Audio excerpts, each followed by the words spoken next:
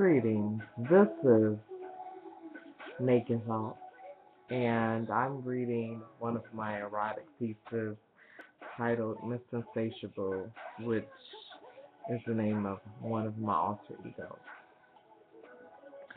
If Dick has a head, then my pussy has a brain, so meet the other me. Introducing Miss Insatiable. Out of control at her sexual peak, a bitch goddess and heat, and she always been a freak. Voracious, and we got a problem cause she like to fuck too much. Whenever a sex opportunity presents itself, Miss Insatiable demands indulgence and cops serious attitude when denied, coercing me to saying yes every time. Been given in to her constant dick need, and Miss Insatiable was just plain greedy. But I must confess to spoiling her, allowing immediate gratification. But I gotta refuse occasionally, and sorry, girl, no, not him, and not this time. We going home. But the Quenchless Queen insists, and we do have him.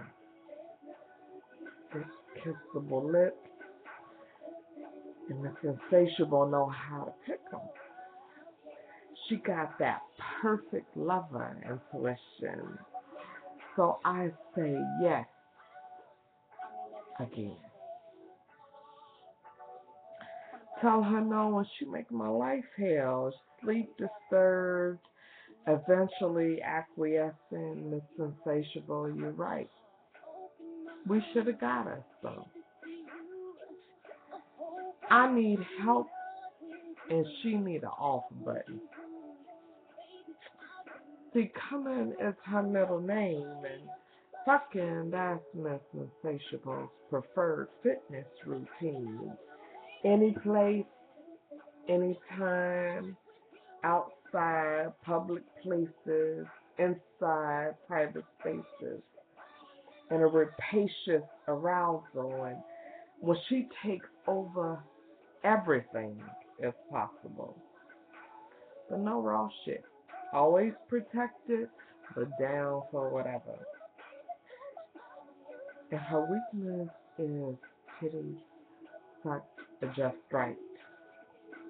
Melts no away and guarantees multiple OGs. She loves to ride, enjoys doggy style and ass grabbing, and appreciates missionary. Don't have a favorite position. She can come any way she flipped. The lucky one she let eat. Her taste gets rave reviews. Pussy be soaking told we should bottle and sell. Her stay wet. And if the locks ain't sweated out, Miss Insatiable ain't coming enough. Please, y'all, put her ass to bed so I can get some sleep. And she's still messing with me.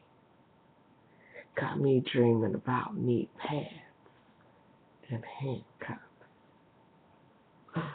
That's Miss Insatiable, y'all. Peace.